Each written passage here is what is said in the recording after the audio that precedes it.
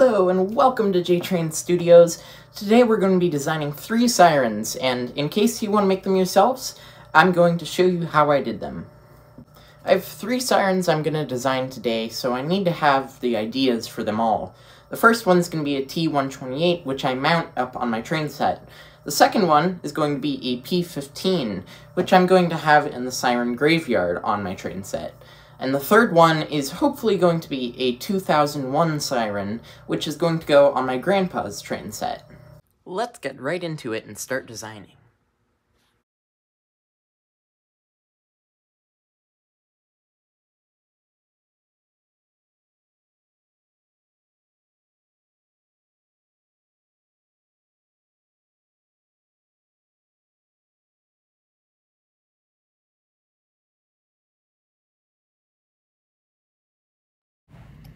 With all that work, here's what the model turned out like. It'll work pretty well, and at its small scale, it's as detailed as it gets. I made sure the size was right, and just by luck, it was perfect. I flipped it over on its side in preparation for 3D printing, and got it ready. I decided I should use the optimized speed so that it would turn out as good as it could, and I forgot the SD card.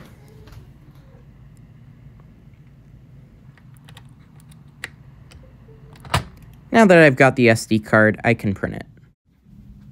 I'll take this time to tell you that in case you're making a siren of your own, the 3D printing software I'm using is called Tinkercad. You might use this in school, during high school, or maybe even middle school. It's very useful because you can make anything very quickly and easily, and it's straightforward. It's free to sign up for, too. You can just use your school account to sign up for it. And no, this is not sponsored, it's just useful. Isn't it funny how it doesn't sound like a sponsor if I talk about the clay? Well, it is easy to use, it's pretty cheap, I guess. I mean, you can make pretty good models with it. I guess it's just the setting and the lack of branding that make this clay not really seem like a sponsor. So, anyway, I got to 3D printing, and pretty early in, I noticed that it was way too big. In fact, it was twice as big as I needed it to be, so I decided to just keep that, use it for something else. In scale, it's the same size as a P50, so off camera, I redesigned it and started again. This time it was actually a little smaller than I wanted, but it was just fine, so I'd use it anyway. A quick search in the junkyard found me this nice little pole, and by coincidence, it was the exact same size as a drill bit, so I drilled the hole and fitted the siren on. Not that it's actually going to need the pole, because it's just going to be laying in the scrapyard beside the electric company. However, the pole makes it look like it was once installed, and it looks nice anyway. Here's what it looked like on the pole. I was trying to decide if I wanted to paint it, but I decided to leave it. I placed it in the scrapyard, and with that, that's one of our sirens done. On to the next 2. Because I have a hurricane in this corner and a Welland in this corner, I want to make sure that I put the T128 right here, specifically in this hole right here. The hole that this was originally for was for, wait a second, okay, this siren. Remember that clay that didn't sound like a sponsor? Well, I want to do something weird with this siren. I want to make it out of clay. A T128 has these distinctive curves in its horn, and 8 of them specifically for the 8 parts. I hope to remake that with this tool I have.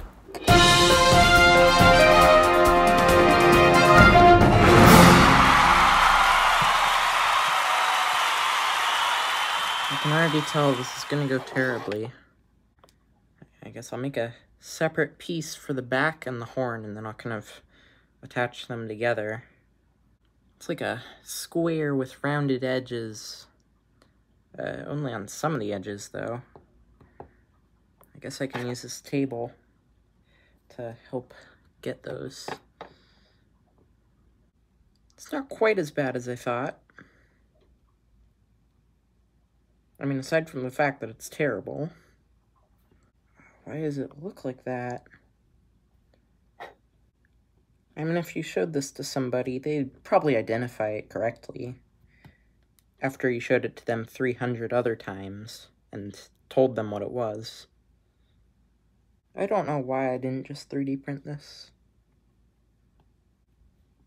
How do I even make that horn shape? I ended up making this shape. It's kind of accurate, but I don't know what to really say about it. I gotta cut it, but I lost my X-Acto knife. I don't know what happened to that, so I just gotta somehow cut it with these scissors that are bent.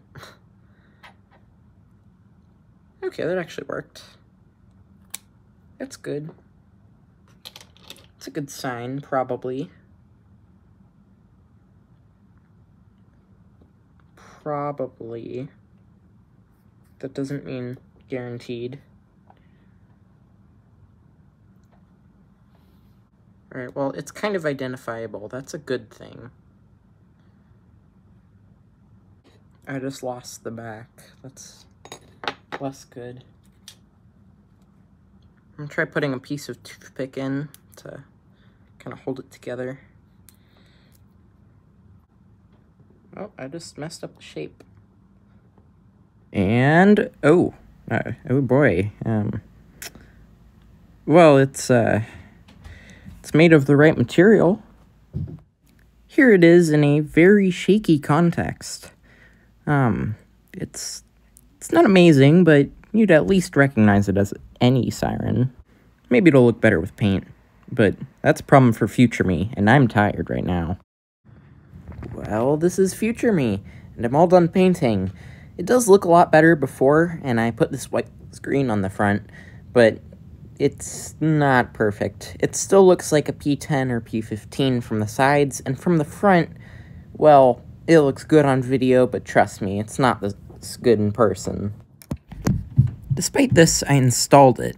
It actually looked a lot better than I expected. It's definitely not perfect, but it looks pretty nice. It is loose, and it could rotate, but it can't, because I don't have any gearbox or anything in place to actually allow it to. If I did have a motor to allow it to rotate, I'd probably use that on a larger scale siren first. Let's reflect on all the ways that we've made sirens so far. So far, the two methods we've used is forming out of clay and 3D printing. But what about the third siren? Okay, this is gonna make you mad, but I'm 3D printing it. But yes, there is a third method, so why am I not using it? Well, it's based on luck. You see, I have this junkyard, and the way this new method works is that you just take a random piece that looks like your siren and make a siren out of it. Yeah, it's that simple. So the reason I'm not making the 2001 out of this method is because I just don't have a piece that is close enough to the siren. Although I do have an example for you to see. The Starly Champion is just an extra piece that I had handy. I painted it yellow. So anyways, let's get on with our third siren. I'm aware that there are many types of 2001 sirens, but I just went with the general one. I modeled it after a picture, but I don't really know which type it was. I think the thing that will tie it together in the end is when I add the FS logo on the front. I plan to paint this on by hand, but I want to make it very detailed and accurate. I'm very happy I was able to add these grooves on the back, but they probably won't show with the 3D printing. Luckily, this time I remembered the SD card. I got it ready for printing, and decided that I don't want to bore you by another time-lapse. And wow, I'm impressed by the final product. Even those little grooves on the back for the different ports showed up in this final product. It's hard to see here, but they really did. And despite a tiny shift in the top, you won't really notice that in the end product. I started assembling it, and I was very excited. I grabbed some pieces from the scrapyard, so yes, I actually did use the final method of making sirens. It kind of made me jealous that I had this clay siren on my train set, and I was sending this amazing 2001 to a different train set that I will rarely see. For this update, I can show you that I have the rotator box installed. It's a bit loose, but it's going pretty well. I got the siren painted, and I got this control box on its painted pole. I even have this little mounting plate on the top, and I've got a cord coming down to the control box. Well, I just finished it, and it looks incredible. All the good details were kept, including the rotator box and all the mechanisms. I even have this wire going down to the pole. I'm excited to install this, and I think it'll be a really fun touch for anyone looking at the train set. Now that I have a chance to go to his house, I'm installing it. It's pretty simple to install. You just drill the hole, then put glue in, and stick it in. The pole is just made of a wooden skewer that's painted brown, and it's pretty close to the drill bit size, so you can easily slide it in there. And that's all you gotta do. It'll stand itself up.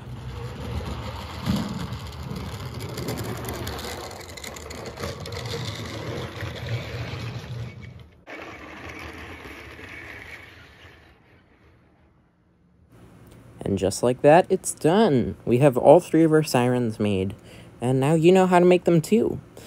Thank you for watching. I'm considering selling these and other siren designs on Etsy or something like that, so keep an eye out for these. I'm not sure if I will though. Once again, this has been J-Train Studios, and thank you for watching.